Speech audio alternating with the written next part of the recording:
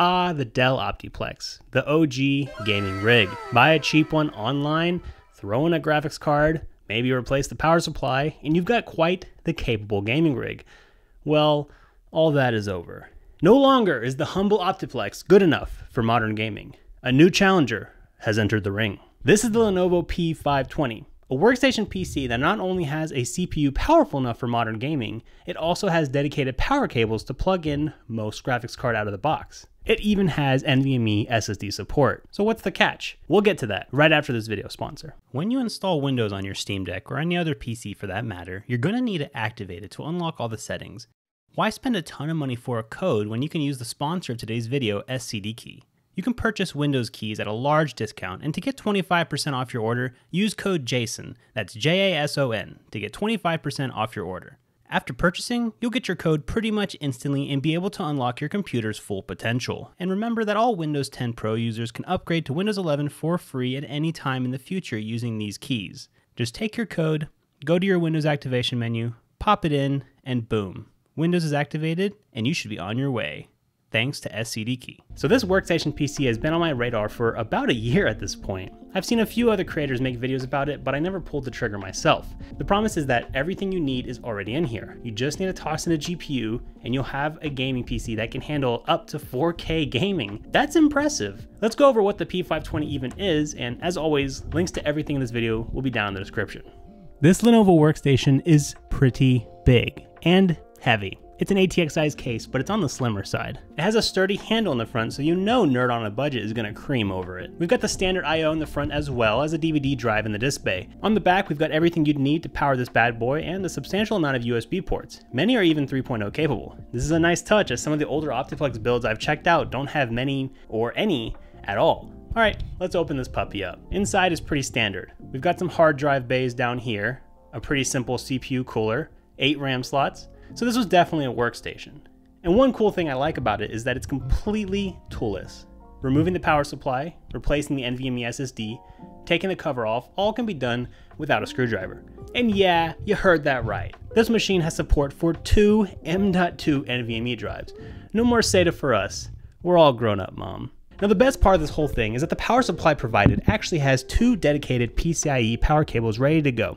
That means you don't need to replace the PSU at all to get this thing gaming. This PC would make a great home server if you wanted to go down that route as well. The CPU I got in the package is a Xeon E2135, which is a 6-core 12-thread CPU that can boost up to 4.5 GHz. That's pretty good and can actually compete with modern CPUs. This chip was released in late 2017, so it's not that old, and the performance is pretty similar to an i7-8700K. But you know, without any overclocking or anything, but it's still pretty good. The configuration I bought came with 32 gigs of RAM as well, so we are literally so set to start gaming, multitasking, home labbing, the sky's the limit. There are a lot of different configurations of this on eBay, but I grabbed one that was $170 plus $30 of shipping, equaling out to $200, which is, I feel like, a pretty good deal. But upon closer inspection, I realized that the power supply I was provided was not the 900 watt that the listing promised. It was only 690 watts. I later confirmed this with the seller via some pictures, and they apologized and offered a $20 partial refund to call it square. Sure, I would have loved to have that 900 watt PSU, but 700 watts will be more than enough for what we're doing here today. So after the credit, that brought the price of this bad boy down to only $180. Now the config I bought didn't come with storage, so I just grabbed this 500 gig NVMe drive from MSI on Amazon. It's fast enough and reliable enough to make this modern PC go brrr, plus it's only $30, which is an absolute rarity in the current market we're in. Now we just need a GPU and we're literally done. I honestly think I could have gone as high as like a 7700 XT or something and be just fine, but I wanted to keep this relatively budget. I eventually landed on this RTX 3060 Ti, a mid-range modern card that was released at the end of 2020, but can still hold its own today. I got a good deal on this GPU online for $250, but they usually hover around $230. We're gonna try to push this thing as hard as we can, so all of the testing done is going to be done in 1440p. You'd obviously get better frame rates in 1080p, but I'm feeling spicy. And we won't be using DLSS at all today. But honestly, if I was using this as my main PC, you'd better believe I'm using DLSS. It's free frames, baby.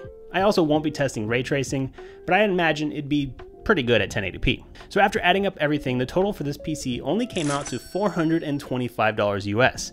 It took like 5 minutes to install the GPU and SSD, and I'm already ready to game. No PSU swapping, no removing of hard drive bays, just ready to go. If you want to recreate this and you have a bigger budget, you can get an RX 6700 XT instead for a little more and probably be able to game just fine. That's an awesome price for a PC that can play in 1440p and even in 4K at some very respectable frame rates. Okay, time to put up or shut up. Let's get everything installed and let's go over some benchmarks.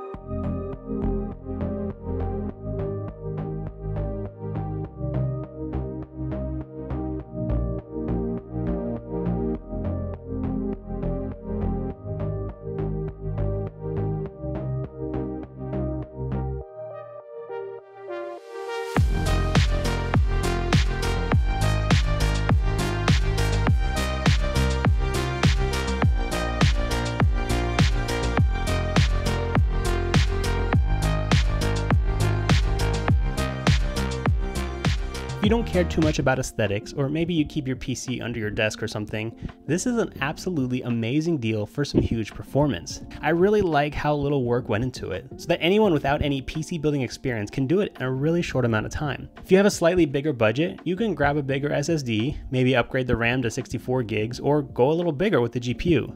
No promises though, as I'm not sure how far you can take this before hitting any bottlenecks. But honestly, a 3060 Ti or a 6700 XT is perfect in this build and can really pump some FPS. This setup now replaces any and all optiplex build in this price range for me, mostly because of the simplicity and the modern amenities like NVMe drive support and the SD card slot in the front. If you'd prefer to build a PC in this price range that is more custom and upgradable, check out this video here where I built a $450 budget gaming PC that was 100% upgradable and still looked crazy good. Please like the video below if it brought value to you, and subscribe for more technology content. My name's Jason. Thanks for watching.